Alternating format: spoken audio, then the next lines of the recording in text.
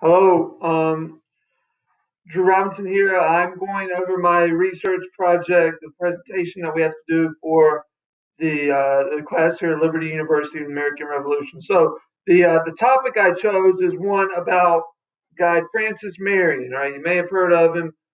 He's pretty locally right here where I live. He's a pretty significant character, individual from his time during the Revolutionary War. So I'm looking at basically what effect did his actions have? This is the main question. What effect did his actions have on the outcome of the war? So to what extent did his actions as kind of guerrilla warfare tactics, so to say, have on the final outcome of the American Revolution? Okay, so here's some kind of sub questions I'm looking at. Was it a lack of British knowledge of the southern backcountry? In other words, to what degree are the British to blame for the failures in their southern campaign, their southern theater? The lack of British will to prosecute the war. So at some point, the British kind of realized, hey, it's not worth it here. All right, we need to kind of pick up and pull out. This war is dragging on too long. It's costing too much money. So is that kind of an issue? Is that overshadow what he actually did, Francis Marion? And then the actions of the regular Continental Army. So commanders like Daniel Morgan, Nathaniel Greene, what they did in the South as regular commanders versus Marion and his group of kind of raid. I don't know necessarily call them raiders, but irregular warfare. So a little background on Francis Marion. So he had served, much like George Washington, he had served in a prior campaign alongside the British. In this case, he'd served in what's known as the Cherokee War here in the Carolinas. And so he learned two big things. One, guerrilla tactics that the Native Americans typically used. Right, so he kind of learned that. And you got to realize most of the men that served in Marion's band knew that as well because they grew up in the region and had been exposed to Indian type of warfare. British arrogancy is another one, and that's going to kind of come back to haunt the British in their southern campaign. And then, so early in the war, he actually helped with the successful defense of Charleston, 1776. As the war dragged on and the British came back to Charleston and captured it, Marion actually escaped. Now, the legend is, and I read about it in my paper, is that he was at a party and they locked all the doors of the party because they didn't want people to leave. That was kind of the custom, and he jumped out of a window because he wanted to leave. And when he did, he broke his ankle, and so he just left town after that. So some of the raids he did, these are the important ones. Now I don't want to get into like specifics of his warfare, but you see with the Tiercoat Swamp raid, was a nighttime raid, unconventional to the British. They're not used to it.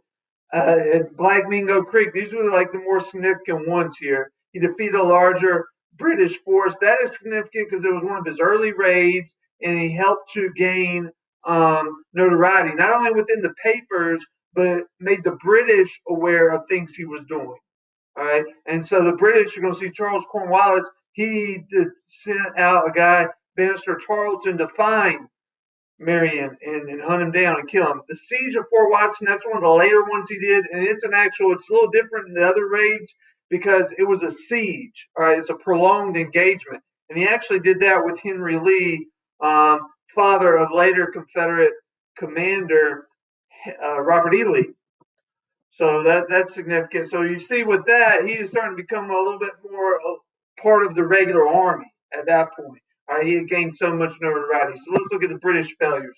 The British failures, like I said, Cornwallis, he dispatched Minister Tarleton, who was well known throughout the South. But the thing that Tarleton did was he was very harsh towards the citizens in the countryside, and the British started to really fall out of favor with the local citizenry here in South Carolina and North Carolina.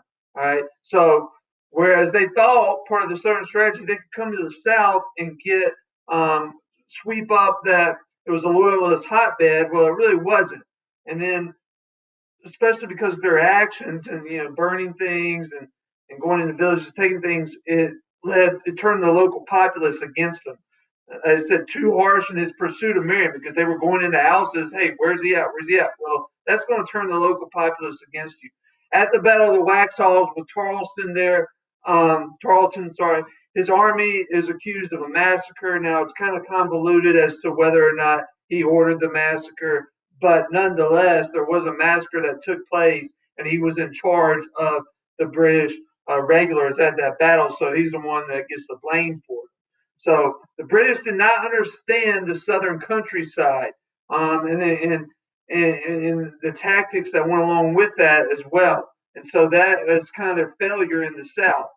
Like I said, it had become the war. It was starting to become costly for them too. I've made the comparison before, kind of like America and Vietnam. After a little while, hey, it's time to get out. It's not worth it anymore. Conclusion. All right. So this is the final things of what I found throughout my research. All right. Now, in here in this area, okay, there's a university named after Francis Marion University. There's not one named after Daniel Morgan. There's not one named after Nathaniel Green. There are towns and such named after Marion as well. So he is locally esteemed, held in high esteem uh, when in comparison to some of the other generals. But now he is responsible to some degree. Maybe locally here with the highways and things named after him, maybe he's given too much credit. I mean, a lot of people say The Patriot, the movie The Patriot, with Mel Gibson, that is about him. All right, he didn't have a son killed in the war, but he had a nephew who served with him who was killed. So his biggest accomplishment was he worked in conjunction with the regular Continental Army. The British had thought it would be a quick, sweeping victory through the South, sweep up that Loyalist hotbed, and go through the Carolinas into Virginia, and then they could attack Washington. Well, what he did, originally it worked, okay, but with the battle at Camden and Charleston and Savannah was working, and remember that whole Southern Continental Army in Charleston under Benjamin Lincoln surrendered. So now they were left with nothing until Gates, came in with another army. So it was kind of Marion on his own to slow the advancement. So he is responsible to a degree, but the appointment of men like Morgan and Nathaniel Green, they worked in conjunction with Marion. Gates was not necessarily a proponent of doing that. Plus, Gates after